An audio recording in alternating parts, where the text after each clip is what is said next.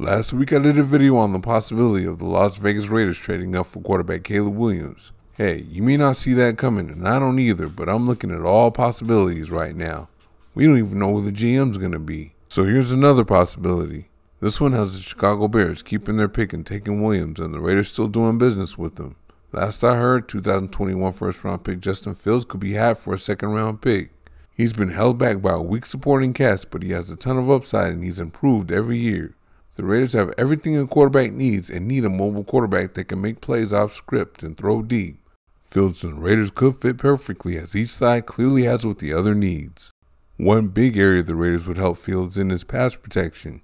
The Bears aren't very good in that area. With the Bears, Fields is constantly running for his life. Pro Football Focus has him ranked number 23 in the NFL in pass protection. Also, according to Pro Football Focus, the Bears' offensive line gave up 232 pressures, 28 hits, and 29 sacks. The Raiders' offensive line gave up 168 pressures, 24 hits, and 24 sacks this past year. The Bears' offensive line had 18 penalties to 6 for the Raiders' offensive line, too. That's 3 times more penalties. Both offensive lines play against good competition, too, meaning there are a bunch of guys that can rush the passer in their respective divisions. But what you have to keep in mind here is Fields is far from an easy quarterback to sack, while Aiden O'Connell is so easy to sack.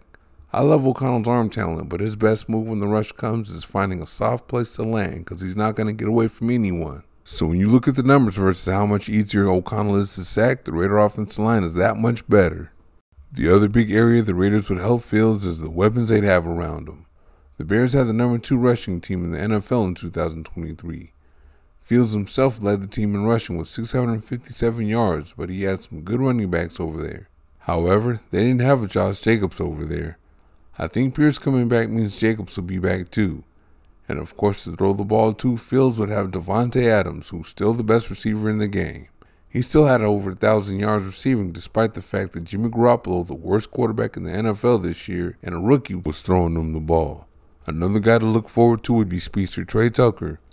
When the other team is doubling Adams, Fields has the arm to get the ball to him and make the other team play everything straight up. Then Adams will get going again.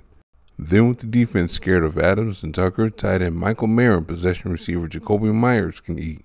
All Fields had this past season is DJ Moore. Fields is very talented, so I don't see how he can do anything but succeed with the Raiders' weapons. Now we get into how Fields can help the Raiders. The deep balls in the area Fields can really help with that big arm. O'Connell has a big arm too, but his deep ball wasn't good this year. He had an adjusted accuracy percentage of 35.3% on deep balls, while his big-time throw percentage was 31.6% and his passer rating was 94. O'Connell was right around the bottom of the league in that department. Fields was 5th in the NFL in adjusted accuracy percentage at 53.8% on deep balls. He was 8th in big-time throw percentage at 32.7% and 5th in passer rating on deep balls at 114.6. You can see in games where all those stats translate too. O'Connell missed guys wide open deep a little too often for me. Yes, he was a rookie, and yes, he did get better as the season went along, but Fields is actually younger than O'Connell, and he's at the top of the league in those categories. Both of these guys should improve, but you can already see how beautiful a deep ball Fields already throws, and he hasn't had his breakout season yet. What would he do with Tucker and Adams? The things Fields can do under pressure would be a big help too. He was 6th in the NFL in adjusted accuracy percentage under pressure at 67.7%. O'Connell was tied for 47th at 60.7%.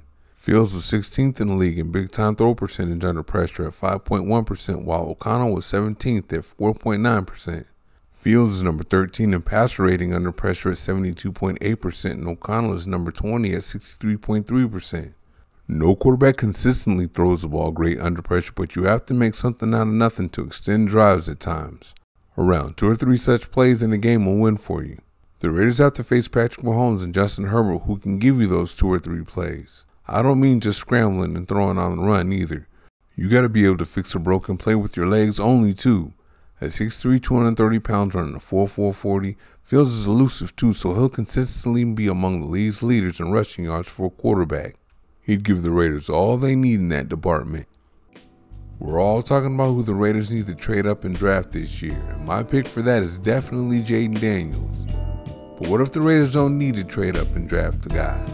The Bears, Washington Redskins, and New England Patriots may not want to make a trade. They may just want the quarterback, leaving the Raiders without a trade partner.